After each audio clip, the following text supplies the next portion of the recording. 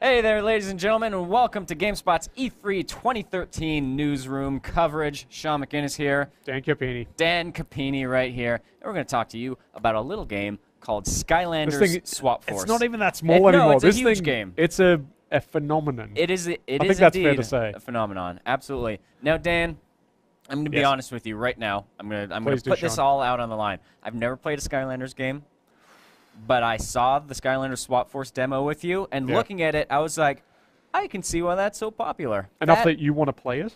I'm not going to go that far. I'm not going to go that far. But looking at it, that game looks pretty whimsical. Yeah, absolutely. And you know, it's designed primarily for kids, but the Of appeal which, doesn't really of which stop I there. mentally am one. Yep. Yeah. I know. But yeah, no, they've made some big changes this year. The most notable with Swap Force is the swapping. Yeah. And the forcing. The forcing. Let's not talk about the forcing right now. So back to the swapping.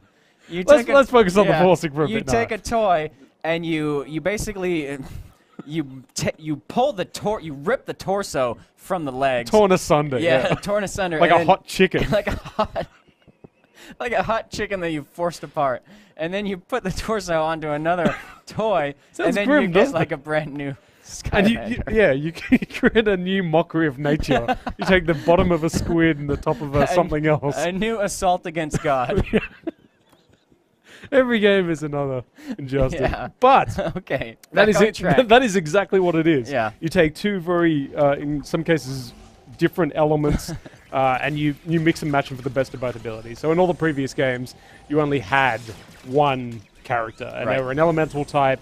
They had particular attacks, and if you wanted something that was a little bit different, then you had to go and buy a different toy. You could always play all the way through the games with the stuff you already owned, but this is actually, they're saying it's going to have exponential value in terms of mixing and matching the different types. They tend to do them in batches of 30 to 40-ish per season, and they're doing that again. 16 new swap characters. They've got 16 new core characters, 8 new light core, which are the guys that glow, but I think they all glow now. And like they did with the Series 2, the Giants ones, they're also going to re-release Series 1 and 2 characters in new poses with new abilities as well. So 32 new characters or more. I think it's somewhere around like the 56 mark. And so what about the people who have already invested so much money into the earlier games, who have those portals and have all those toys? Are they screwed?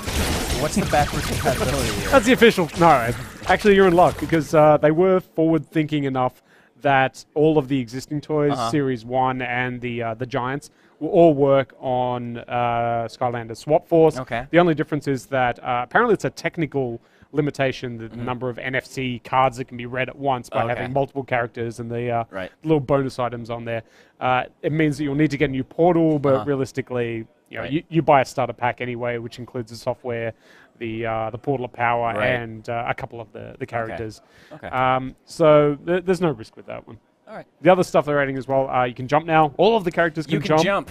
Which is a big deal. You can jump. Fans wanted to jump, and they said they've got a new graphics engine. Yeah, so it's a very pretty game. It's a totally different style. If you hadn't seen the previous games, they were a little more isometric. Some of the movement was a little clunky. This looks like a much more animated kids game style look. But it looks fantastic. The other thing we should mention as well is that the bases have different elements. So they've got the elemental types, like you know, fire and water and earth and all the classic stuff. But they'll also have specific unlocked types, so ladder ones, rocket boots, that kind of stuff. So you'll need those to access the otherwise inaccessible areas. There's a whole bunch of new stuff. All right, cool.